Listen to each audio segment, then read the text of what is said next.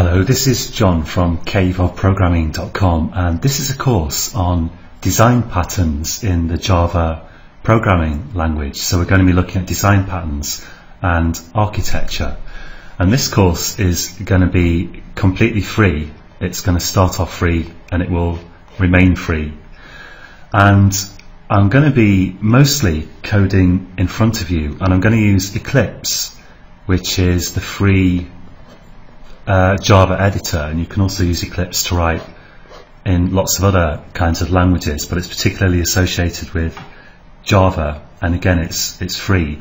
And I'm going to be writing or illustrating a lot of these concepts using Java Swing. And Swing, you might know, is the kind of built-in user interface toolkit in Java. But if you don't know Swing, don't worry, because this isn't going to be about Swing. And in fact, even if you don't know Java, actually there's a free course, a completely free Java course on www.caveofprogramming.com, which you can use to learn Java. And I also have a Swing course with 7 free videos, although the whole course isn't free.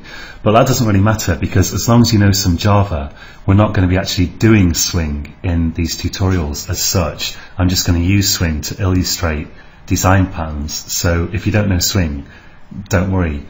And in fact, a lot of what I go through here is going to apply not only to Java programming in general, but it's going to apply to programming in pretty much any programming language. That's not going to be absolutely true all the way through, but a lot of what we're going to look at here, although I'll illustrate it using Java, is a lot of it's going to be generic concepts in programming in general. Now I'm going to try to take a kind of top-down approach, which is to say, on the whole, I'm going to try to start with kind of high-level programming concepts, the design patterns that you could use to structure your entire program, and then I'm going to work down and look at smaller and smaller design patterns until by the end of the course I imagine we're going to be looking at lots of little design patterns that you can use to fill in the detail of your program. And I might have to deviate from that a little bit, just because I'm going to try to build some actual working programs, and sometimes I'm going to have to skip from a high-level design pattern to a low-level design pattern just to get the next step of the program done. But on the whole, I'll try to start with the big design patterns and work down. Now, with regard to methodology, I've always hated this business of designing a program up front using boxes and triangles and things. I'm sure there's a name for this, and arrows, but I don't really know what it is. So I'm not an expert on that, and although I use UML a little bit to design software, I really don't like the process, and I'm not the best person to ask about it. So although we'll be touching on methodology in this course, I won't be going into it, partly because I don't know much about it.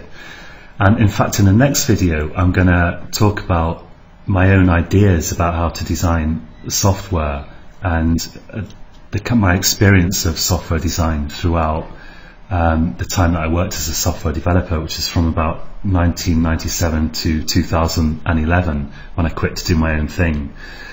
And if you want to get straight into the design patterns, feel free to skip the next video and go straight on to the design patterns. But if you want to know more about how methodologies in software have changed over the past decade or so, then I'm going to talk about what I know about that, the little that I know about it, in the next video. So that's it for this time. Join me again next time, and until then, happy coding. Thanks for watching, guys. Don't hesitate. If you have any doubts or question, leave a comment below. Hope you learned something new today. Subscribe to my channel for more.